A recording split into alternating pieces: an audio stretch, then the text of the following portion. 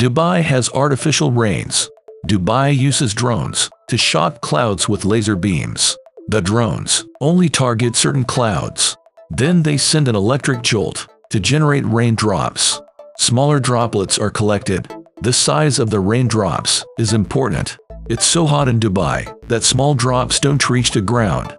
They evaporate on their way down. Temperatures in Dubai easily exceed 120 degrees Fahrenheit. The UAE receives about 4 inches of rain per year.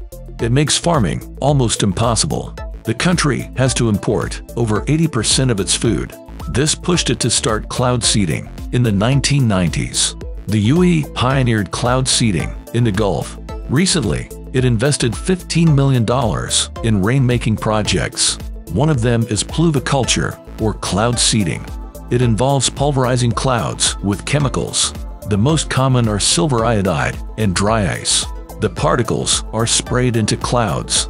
They attract supercold water vapor. The vapor quickly freezes into ice. Once the ice is heavy enough, it falls and melts into rain. Another method involves salt flares. They are often combined with magnesium or titanium dioxide. The UAE is also using sophisticated weather radar. It monitors the atmosphere 24/7. Meteorologists can choose the best time for cloud seeding.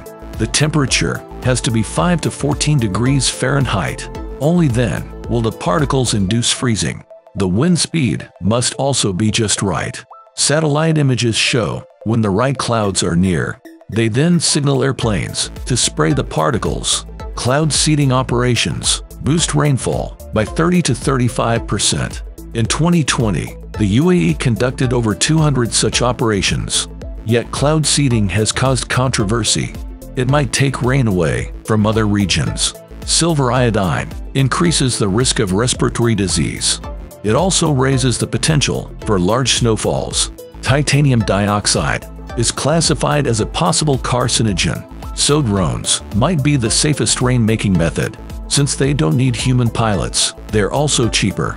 The first drone tests took place in Dubai. The drones were launched from a catapult. They flew for around 40 minutes.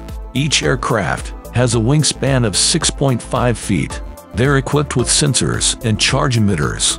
The sensors measure temperature, charge, and humidity. Clouds naturally carry positive and negative charges. The drones alter their electrical balance. This makes droplets merge in a safe and effective way. Dubai authorities published footage of the test. It showed flooded streets and lightning flashes. In some areas, an amber alert was issued. It's extremely rare for the region. The drones generated 0.27 inches of rain in a single day. It means they could boost rainfall by 30% a year. Yet it's only one out of the 9 rainmaking projects by the UAE. American scientists might follow the Emirati example. California has had 4 years of historic droughts. Los Angeles County has paid $500,000 to a cloud seeding contractor. They hope to get up to 15% more rainfall. The U.S. spent $2.4 million on cloud seeding for the Colorado River.